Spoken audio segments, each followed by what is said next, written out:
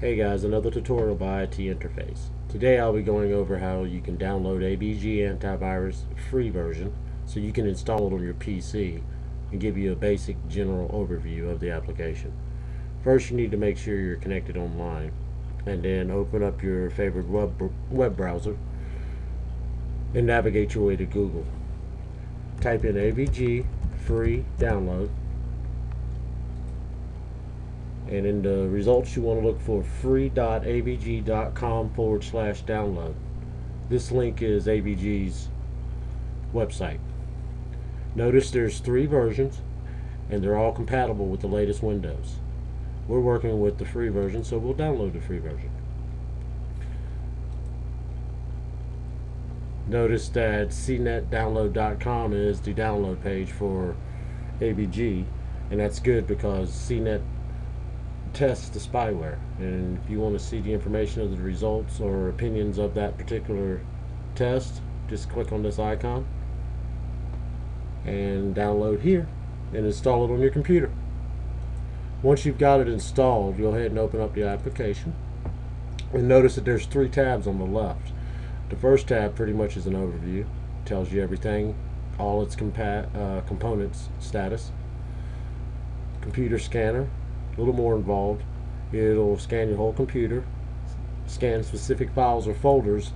Notice that this has 2 hard drives on my system, and my second hard drive's not checked. If this was just a storage or backup hard drive for MP3 songs, media, iPod MP4s, MPEGs videos, whatever, documents, you should go ahead and check this. The reason why mine's not checked is because I have operating systems on this hard drive and I do not scan cross-platform. It gets you in trouble because these aren't Microsoft operating systems here. Just if you didn't know that, if you multi-boot, you understand what I'm saying. Update now is exactly what it is. Update now. If you update manually, notice that where your icon is located, if you right click on it, it has a quick link menu and it says update now. You won't have to open up the application. You can update manually just from the quick link pop-up menu.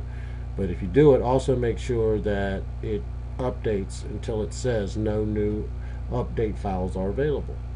With that being said, up here at the top, notice in tools and go to advanced settings. Notice again that in schedules, this will tell you what day, how to set your scans. Mine's set once a week. This will tell you what time to set every day. Mine's every day at a certain time. And then it has a program update, and mine's every day for a certain time. These will do it automatically, so you don't have to really update manually. I just choose to do so. And that's a quick overview and where to download it from. Hope it helped.